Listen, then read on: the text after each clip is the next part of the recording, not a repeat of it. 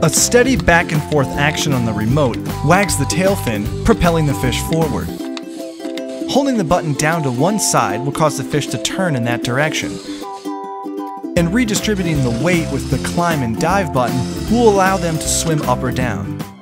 Because they're so light, the swimmers won't damage your possessions. Have you seen this fight? Looks like a couple sissies tickling each other. I fight them with my eyes closed. Well, at least not directly. You can fill or refill your air swimmers at most grocery, florist, and party stores, or buy your own disposable helium tank online. The one-way valve allows you to inflate or deflate as often as you'd like.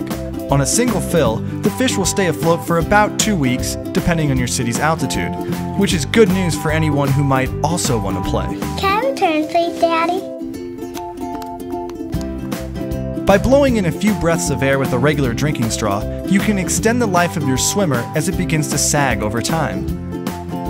Just a quick reminder, kids, never inhale helium. Great safety tip, Jamie. Totally agree.